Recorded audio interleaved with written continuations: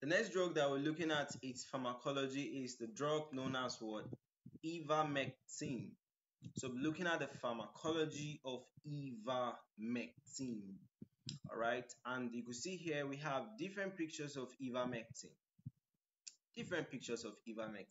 So how we'll be discussing this drug is we'll talk about different types of disease condition that this drug has a cure for.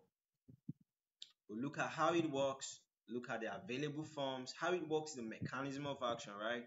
Look at the common side effects. Then we'll look at the serious side effects, then some important things to note for this ivermectin drug. All right, so for the definition, we say that ivermectin is an antiparasitic medication.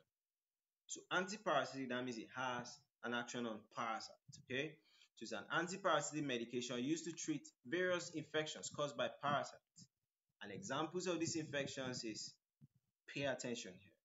We have the Onchocerciasis, all right?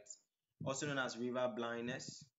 It has an effect on Strongyloidiasis. This is intestinal worm infection. Has an effect on scabies, that's skin infections. Has what? An effect on what? Lymphatic filariasis, that's what, also known as what? Elephantiasis. It also has an effect on what? Malaria, in combination with other medication, because I came across this drug when I was reading about malaria. Okay, so it also has an effect with malaria most of the times when it is combined with other medication. All right, so looking at this mechanism of action now, it acts by what? Paralyzing the parasite.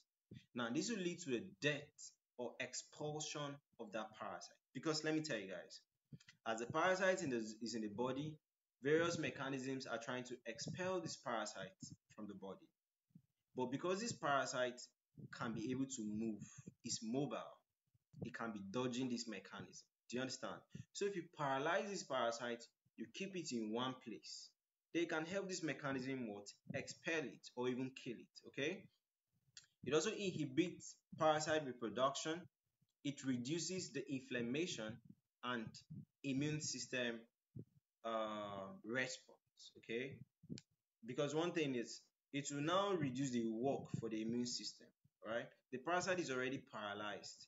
So the immune system, their work will now be halfway. You just go and expel it, okay? Available forms, it could be available in oral tablets or capsules. It could be available in topical creams or lotions for skin infections. It could be available in what? Injectable solutions. That's for veterinary use. That's for animals, right? Okay. Common side effects. This drug, in as much as it has a crazy war to wage on parasite, it has some side effects, which could include what? Gastrointestinal upset. The patient can be complaining about they want to vomit, or they are probably vomiting, or they are purging. All right. It could cause headaches. It could cause dizziness. It could cause fatigue. It could cause skin rash and itching. Okay.